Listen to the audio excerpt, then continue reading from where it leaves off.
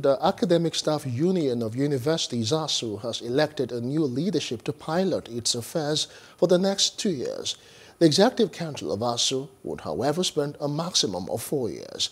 They were elected at the National Delegate Conference of ASUU held in Awka in Anambra State, while Professor Victor Emmanuel Osodeke of the Michael Okpara University of Agriculture, Osodeke in Abia State was elected president. Chris Piwuna, a consultant psychiatrist and associate professor in the College of Medicine, University of Jos, was elected vice president.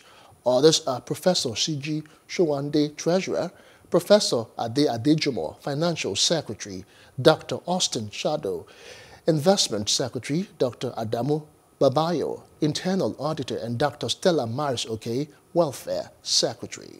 Hello, hope you enjoyed the news. Please do subscribe to our YouTube channel and don't forget to hit the notification button so you get notified about fresh news updates.